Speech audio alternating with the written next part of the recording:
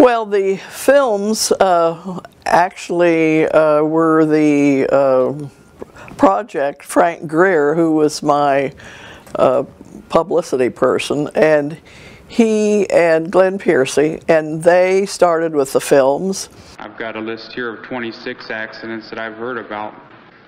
Many of them serious. A guy got 200 stitches. 200 stitches? 200 stitches. Another guy got shocked with 2200 volts. The one case I think some of the people here are aware of is this case of Jesse Bustos at the 30-inch. When I finished unscrewing, I had no idea that this piece of steel was supposed to drop on the generator. When it dropped, when I finished unscrewing, when that piece of steel dropped, it grabbed the tip of my glove, and I got caught, these two fingers.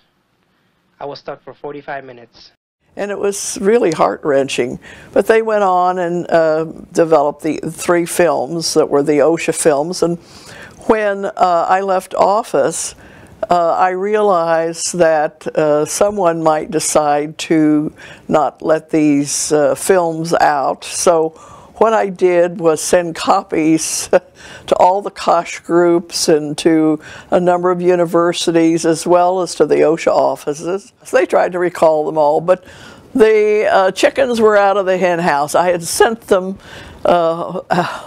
practically all over the world before I left office.